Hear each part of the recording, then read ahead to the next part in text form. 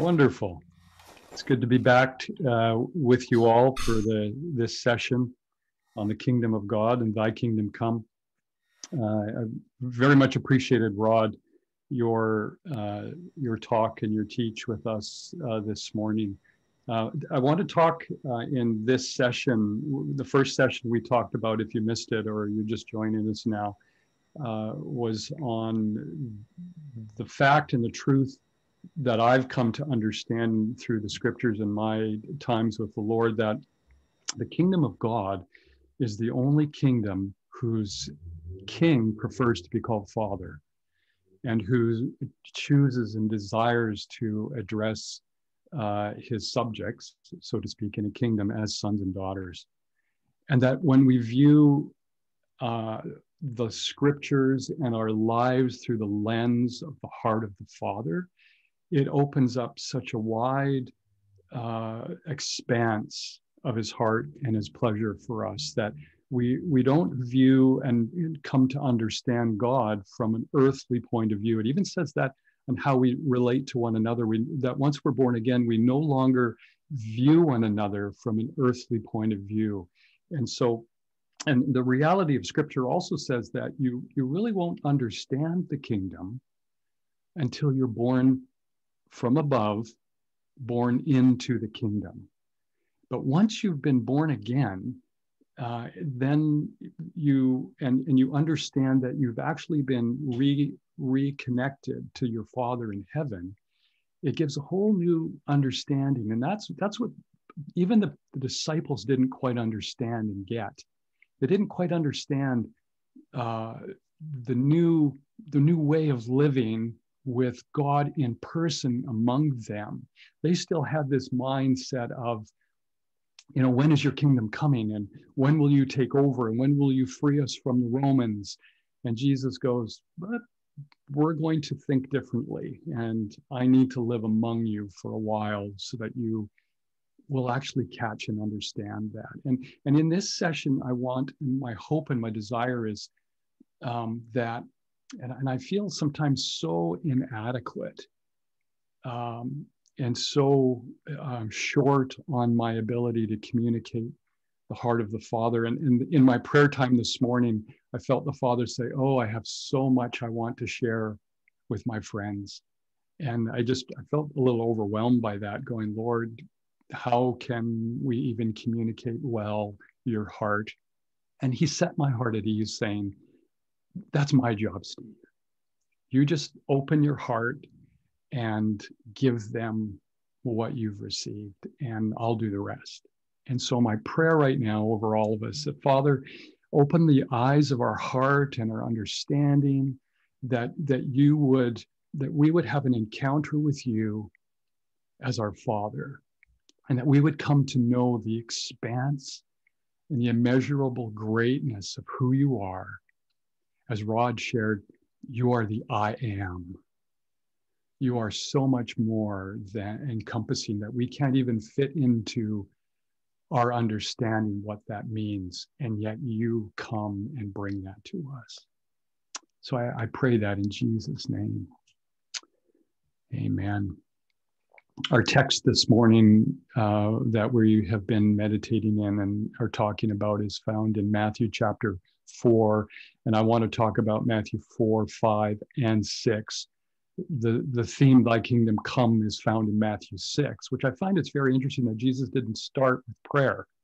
He started with culture and lifestyle. But what we find in Matthew chapter 4, and I want to focus on this sound of things, that there's a practical reality of the kingdom. And I want to talk about the word come. We find that when Jesus in Matthew 4 arrives on the scene, he finds these young men, and he says to them, follow me. And in another translation, in the Message translation, I use the ESV and the Message and a number of different translations just as I meditate on the word. And I want to learn and hear from as many angles as possible from what others have received from the Lord. And I found in the Message translation, Eugene Peterson, it says, "Come, follow me." And I felt that there was a connection between Jesus saying to the disciples, "Come," and when he says, "Pray this way, thy kingdom come." And the point that I want to emphasize or share and release to you, the sound of God's heart that I received in this session, is simply this. The Father desires that our relationship with him becomes an effortless union of a father with his children. The Father desires that our relationship with him becomes an effortless union of a father and his children. And I so, Rod, I just love it. And I hope you don't mind if I use that and share that in other places, that your children call you Abba. And I want to encourage you, Rod, the fact that your children called you Abba, I don't think I've ever heard that before. It's so endearing, but it's also, I believe, that same prophetic sound that we talked about in the first session that I shared, where the Father is drawing attention when your children call you Abba. It's just a reflection again in the natural realm, speaking of the invisible realm, that's how he wants us to relate to him, Abba. And we come to know him that way, in a powerful way. His heart for us is that we walk in union. I found in my life, in my marriage with Sylvia, that I stopped using the word intimacy, and I now use the word union as a result of some of the things the Father has shown me. And what we understand about the two words are a little bit different. The word intimacy carries with the thought closeness. And all through the Old Testament, we find that there's an intimacy with God. There's a closeness, but there's a distance. There wasn't actually a joining together until Christ came on the scene.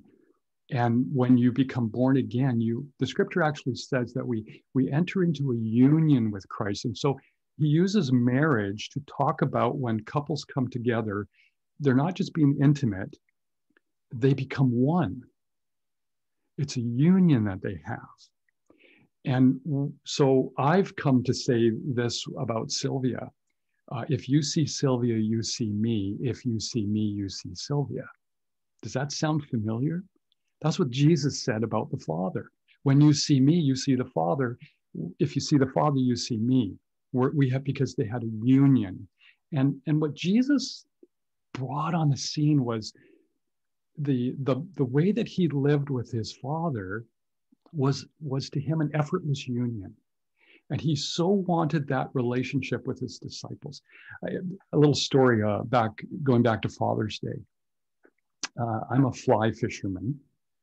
And when I was church planting, one of my best friends owned a sporting goods store, and he allowed me to oversee the fishing, and specifically the fly fishing realm. And so for about 15 years, we taught people how to fly fish, and I just have a real passion for it. And because I have a passion for fly fishing, my boys have a passion for fly fishing. And what I have learned, my heart as a father is, I want to give them every opportunity to experience the joy and the journey of fly fishing. And it's an interesting thing. So on Father's Day, I was given a gift of some money. And so I purchased another fly rod. And I enjoy my fly rods. And so my oldest son, John, I said to him, "Hey, let's go out to the side yard, and I want you to feel how this rod casts." And so we went out into the side yard of our townhouse that we're renting, and it's a long grassy area. And so I said, "Here, try this rod." And so he put it in his hand, and he hasn't fished as long as I have, or as in depth I have, but he's caught the spirit of it. He's caught the joy of learning it and experiencing it, because you can't just learn how to fly fish. You have to also take what you're learning and experience it. So we're on the side yard, and I said, this fly rod has a little different feel than the other one, but I want you to try it. So as he pulls back, I see him cast, but he extends his arm almost like he's throwing a baseball. And the design and whole concept of fly fishing is the rod does the work for you. You don't need to. You just, the goal is that the rod becomes an extension of your arm. There's a union that happens where there's a joining together where as you learn to cast, you want there to be an effortless rhythm. And I said, oh, that, he said, how did that feel? And he said, well, that cast didn't go very well. And I said, here, let me show you. So I held the rod again and I said, watch this. He goes, oh, it looks so effortless for you. And I said, now I want you to try that. And he goes, oh, that one felt really good. And then he casted a few more. He said, oh, that one didn't feel so good. And then I said to him, this is what I do in my mind when I'm casting. I have this song in my head. La, la, la, la, la, la, la, la, la, la, la. I said, it's like a dance for me. And I've learned that the more effortless I put in, the less effort I put into my cast, the more I'm relying on the rod to do the work. And the casts are beautiful. And when the cast is right, there's just something in my spirit that goes, oh, that's just right. And when the cast is wrong or doesn't go the way I hope, I realize I'm putting too much effort into this. I need to let go and trust that the rod will do more of the work, and where the rod becomes an extension. So my son John goes, oh, yeah, okay, I get it. So he says, you actually sing that in your head? I go, I do sing that in my head. It reminds me, because I don't get my casts perfect every time either, even though I've been in it and taught it and live it. And I said, it's the same way in the kingdom. The Father wants us to be in such union with him that our walk with him becomes effortless. And when it becomes effort, it may mean that we're trying too hard and we're striving a little.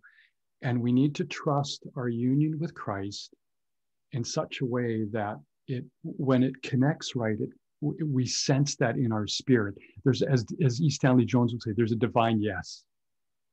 Ah, yes, that feels good.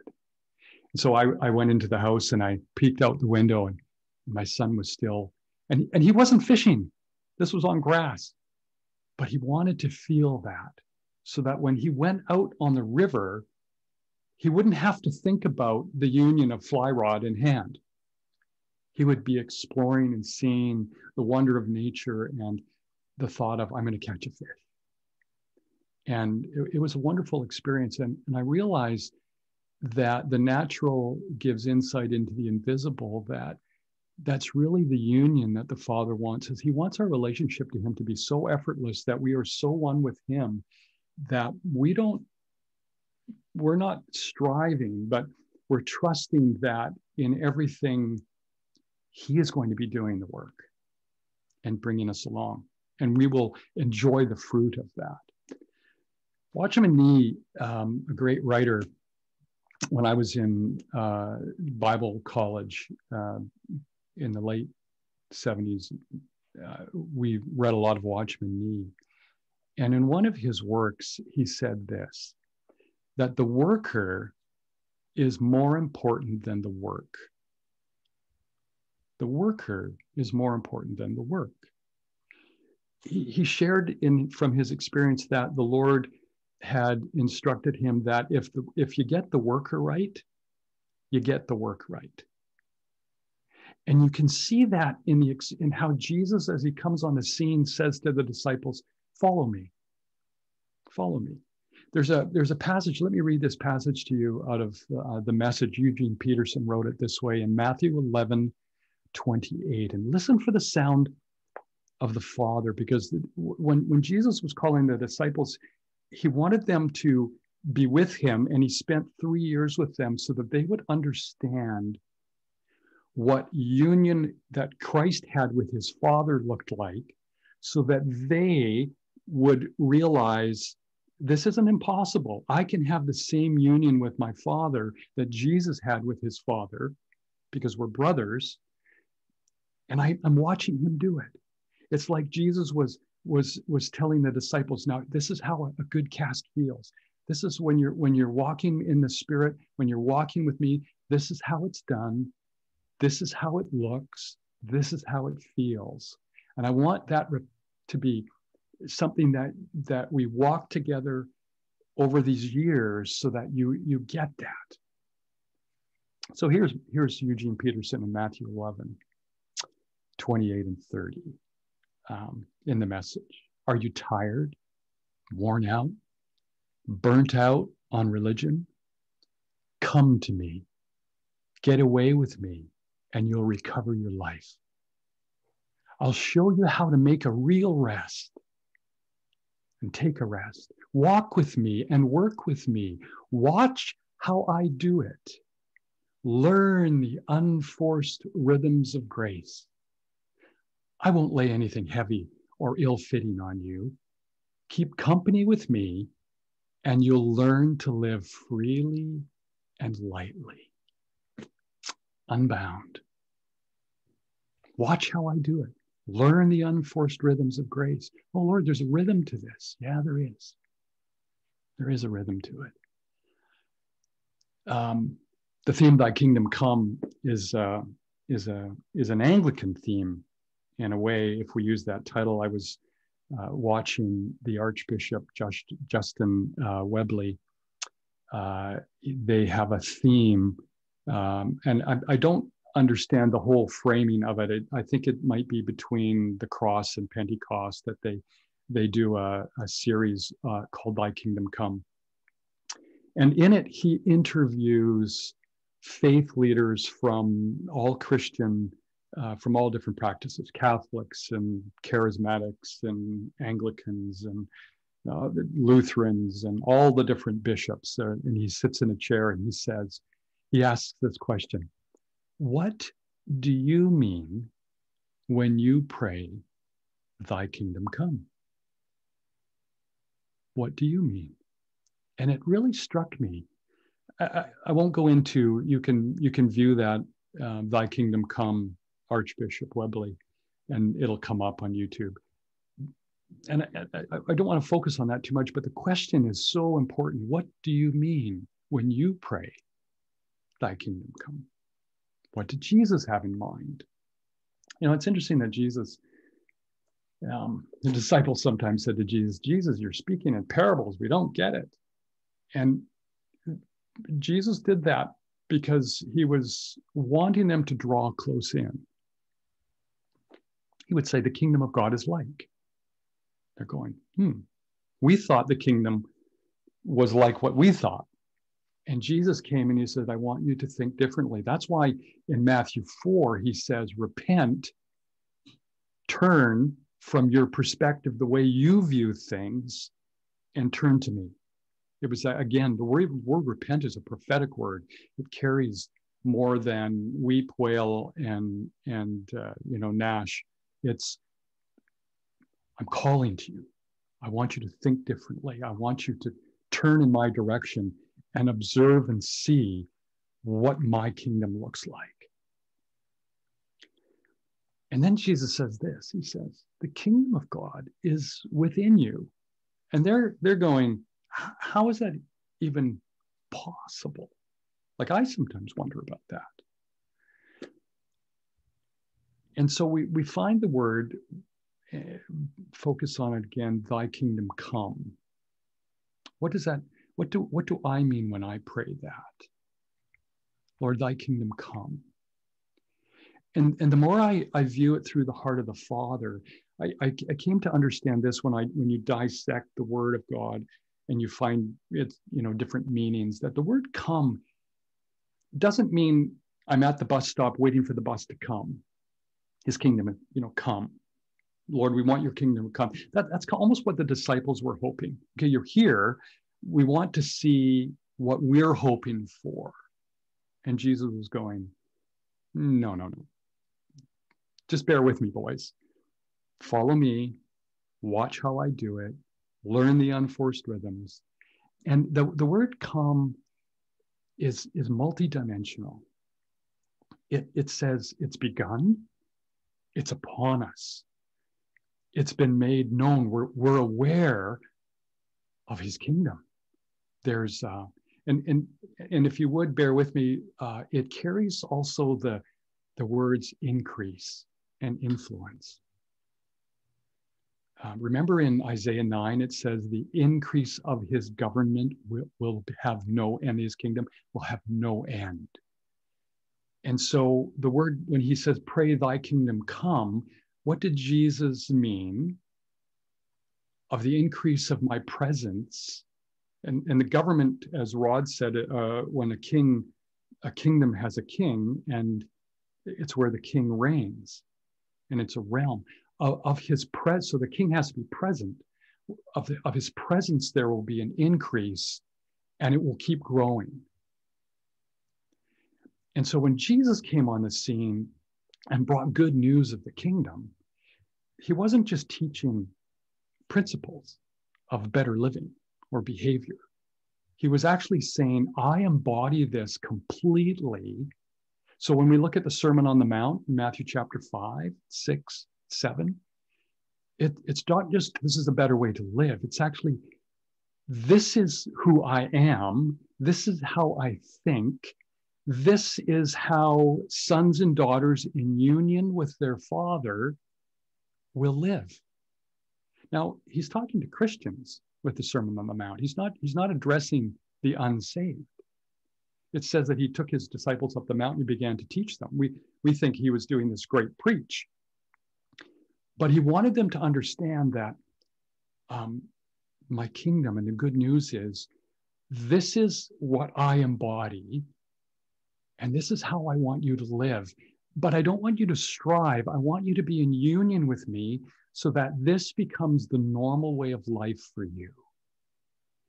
And you may not get it right at first, but I have patience for you, and I love you, and I'm interceding for you. And it's how sons and daughters in union with the Father will live. This is what the kingdom will look like. And I realize as I pray, thy kingdom come, the increase of your presence, the increase of all of those attributes of Jesus as are shown in the Beatitudes, that will actually increase in my life, like an increase in the world, increase in other believers. And the evidence of the kingdom will be the outflow and the fruit of this lifestyle in union with the Father. And Jones understood this. He said, if Christ wasn't the kingdom, I would have no hope. But Christ actually was the kingdom, and the kingdom was Christ. That gave me hope because I watched him, I saw him, I read of how he did things, and that he wanted me and gave me the ability to live that same life. And I wrote this down once in my journal, that my goal and my purpose in life is not to plant a church, not to win souls to Christ. Those things are fruits. But my goal and my purpose in life is to be more and more like him. Family likeness, union, not a task. Our assignments may change. And as Rod was saying in our prayer time, there were many in transition. And the Father always tells us that transition is always going to happen. But union is something that is constant. Jones said it this way when he talked about the unshakable kingdom. He actually used the term running toward. And he said this about the unshakable kingdom. He says, I needed something solid. I needed something in the solid to build my life on that I could hold on as an anchor. And I found that the only unshakable place was the kingdom of heaven. Everything else will shake. But as I'm in union with my Father through Jesus, who is the kingdom, I can be unshakable. And it was that union that he had, that rhythm that he followed, that things didn't work out always the way he wanted when he was in India. But there was a realigning of his heart constantly coming back to the Father. I'm one with the Father. And his goal, as I've learned, and it's become mine, the resonance of it in my heart with E. Stanley Jones is, my purpose in life is to become more like him. I want to strengthen that union. And that's the kingdom for me. And as I do that, the fruit of that, seek first the kingdom of God and his righteousness, and all these things will be added unto you. And I just wrote it this way: our assignments may change as it serves him, not us. And the purpose of our lives is to cause others to look at Jesus, to see him, to become united with the Father, just like us. Wow. Rod, you have a settledness in your spirit. How did you get that? I'm one with the Father. And it's unshakable in me, no matter what happens, no matter what comes. There's something beautiful about that union that we have. I'll tell you a story. In 2008, we had church planted in the Community of Hope back in 1991. And in 2008, we had a powerful, wonderful kingdom expression. When we moved to the town of Hope, the Lord said to me, "Now, Steve, I don't want you to try to be the best church in town." I said, "Oh, okay." He said, "My assignment for you is to raise the level of my presence and awareness in this community. And you will do church. But building a church isn't the goal." He said this to me: "I will build my church. I want you to raise my awareness." I went, "Oh." So as I learned this rhythm of God, that it wasn't about it was never about me asking Jesus to join me in the journey, in the task. It was about him inviting me into what he wanted to do, and that it was his great pleasure to work through my life and the lives of our church and the believers of all of the other churches in town, which we became wonderful friends with in a powerful way. But in 2008, I had an experience with the Lord. He tapped me on the shoulder and he said, "Now, Steve, I'd like you to run for city council."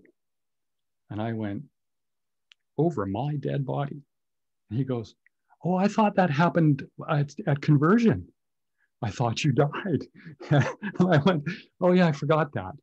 My body is dead. I'm not my own. Thank you for reminding me. But Lord, I do not want to be in politics. That is not something that has entered into the mind of my mind at all." And I said, I don't want to do that. And he said this: "I want to do it." And I said, "What do you mean?" And this is what I heard. I wrote it and I journaled it. He said, "Steve, I want a seat on council, but I just need your body. Because I can't, I need to embody flesh and blood. And so I want a seat in government in the town, and I need you." And I went, "Oh, well, that's different. You don't want me to have a seat. You want a seat, but you need my body." And I said, "Well, Lord, I won't promote myself. I'm just not that way. I'm not the one that runs up and says, 'Pick me, right? Pick me,' And he said, 'Yeah, you won't need to.' And so I said, "Okay," very reluctantly. And I said, this is on you, Lord. This isn't on me. This is you wanting to do this." And he goes, "Yeah, just trust me." And so I got elected. Didn't put up a sign, didn't do anything. And it was quite incredible. And I realized in my time on city council, there was a number of things that the Lord wanted me to understand and be aware of that were on his heart. And he also wanted me to understand that he will take me places and do things in me for what is coming. And I always, it really changed my perspective. That the Lord, Paul said it this way in Galatians 2, he said, I've been crucified with Christ, nevertheless I live. Yet not I, but Christ lives in me. And the life I now live, I live by faith in the Son of God who loved me and gave himself for me. But this isn't my life anymore. It's actually, as his kingdom comes to me, and as I read in Matthew of what he's like, I realize you want others to understand what you're like and what the kingdom of God is like. And it's really not about my life. I don't have to try to do the Beatitudes. If I try to do it, I'm back to that striving, and the casts just don't feel quite right.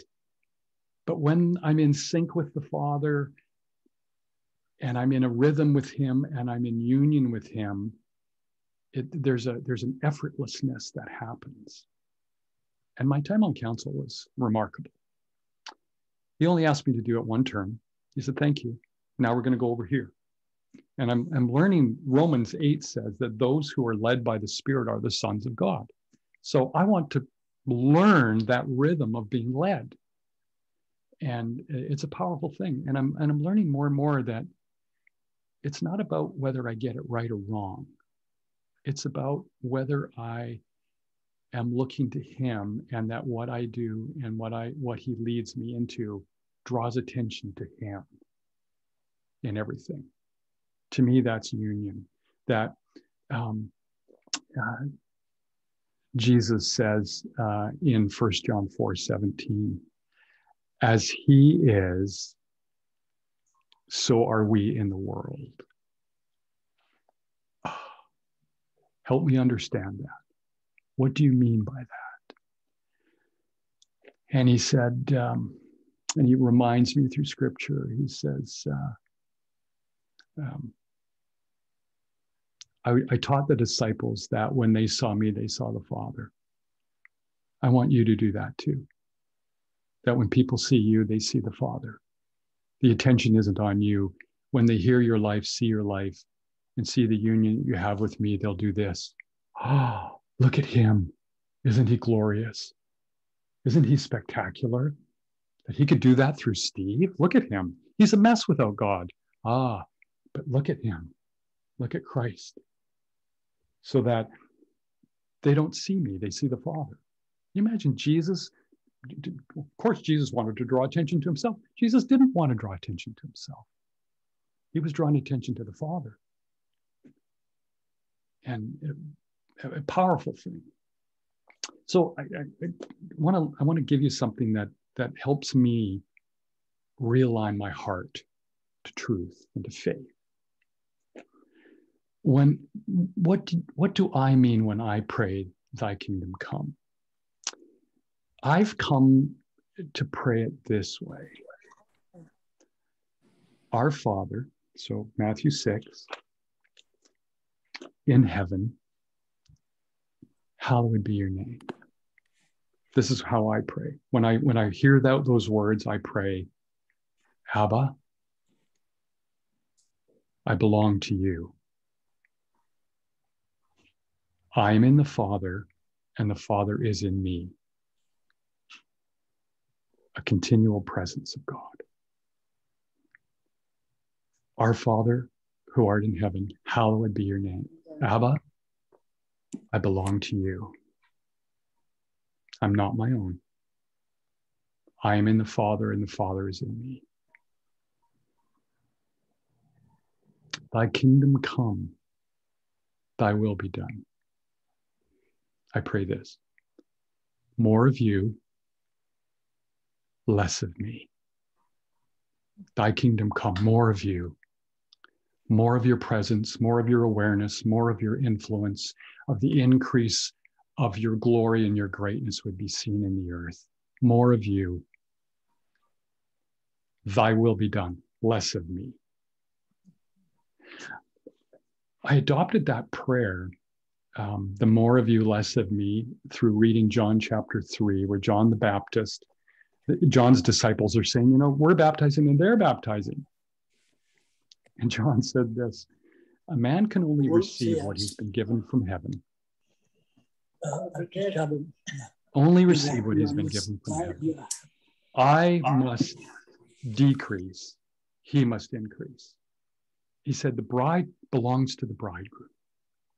It's not mine, it's his. He must increase, I must decrease. And so when I pray that, our Father, hallowed be your name. Abba, it's my reminder that I belong to you, we belong to you. I am in the Father and the Father's in me. That's what holiness, holy is your name. That's what sanctification is, where I am emptied of who I am, just like, I'm emptied of who I am. And I'm more aware of his presence. And that draws my prayer to thy kingdom come. More of you, Papa, more of you, Abba, less of me. And it helps my heart when I'm fearful, anxious, where the lie of the enemy comes at me. More of you, less of me. Abba, I belong to you. The desire of the Father is that our relationship is an effortless union. Where it's not effortless, Abba, I belong to you. I and you, you and me. More of you, less of me. I want to trust you, Lord, that you are doing a work. Rod shared a verse of scripture out of Exodus about God, who is the I am. I think it's in verse 17 of that chapter. God says, I promise you that I will deliver you from this bondage of slavery. The God I am, Yahweh, keeps his promises. And Paul said it this way, I am convinced that he is able to keep that which I have committed to him against that day. What day? The day of Christ, the day of his glory, his resurrection. He's seated at the right hand of God. He reigns in the heavens until his enemies are his footstool. Against that day, he will complete in me that which he has started. And it's unshakable who he is and his promise. And he says, Steve, I just keep in rhythm with me, keep in step, watch me, learn me. You'll know how it feels. I know what an anxious heart is like. And I realize I'm not in rhythm if I have an anxious heart. It's not about what I do. It's who I'm becoming. I'm becoming more like Christ. I'm becoming more love. And it's flowing. Lord, let that happen. And that's a daily thing for me, realigning my heart. I bless you with that in Jesus' name. Father, let the increase of your presence be evident among us as our hearts are turned to you with the desire that we want to live in rhythm with you and in union with you. Not just closeness, not just calling to you when we need help, but realizing you are resident Father, Abba. As Rod shared when his daughter would jump into the pool, Abba, that there would be this unshakable sense that I'm safe, I'm able, because we're together, we're one. That would be something for Holy Spirit that you would impart to us in the feebleness of my words today. Would you make that come alive to us personally, individually, and corporately in the earth? I ask that in Jesus' name. Amen. Amen. Back to you, Ed.